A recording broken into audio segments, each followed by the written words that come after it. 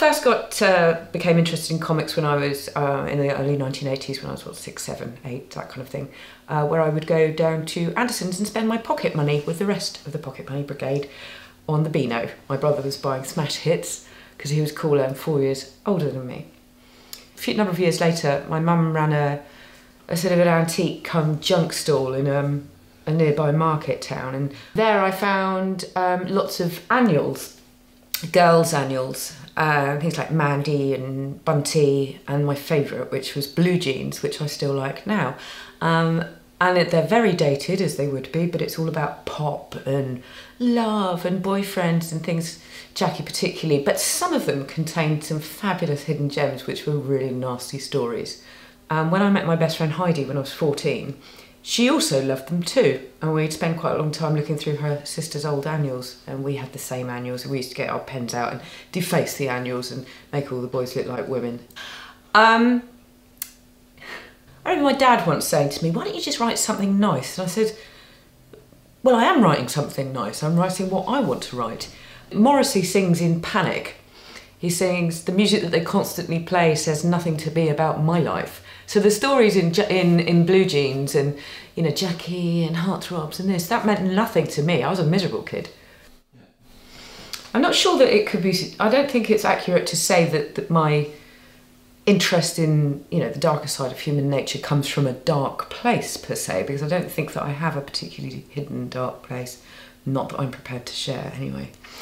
I think that it comes from being realistic and acknowledging all the facets of life, you know, love and stuff, or whether it's more kind of disappointment, regret, sorrow, anger, bitterness.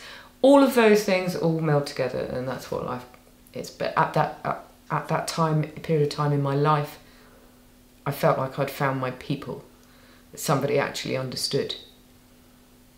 I was talking to another friend about this, and she told me about a comic called Misty that her mum used to buy her and then stopped because she kept having nightmares. This is true. And I thought, I've got to have this, I've got to see it. So I found it. I think, you know, fundamentally the discovery of Misty gave me a very clear direction for where I would want to go with my own comic writing. And the graphic format was very appealing to me because I'm very interested in social history and nostalgia and hauntology, if you will. And in a sense, those Misty comics, they do have elements of hauntology in them. And on discussion with the creator of Misty, Pat Mills of 2000 AD, Judge Dredd, martial law, etc., Slain fame, he said, no, we just sat around in the 70s and we went to the pub and like, oh, what should we write about? They'd have a few drinks, they'd write this kind of dark story, and it worked. It wasn't overthought, but on analysis you can see that, and he agreed with me when I put this to him, that there are reflections of the zeitgeist within those comic scripts, and that's what I tried to do when I wrote mine, and reflections of my own life.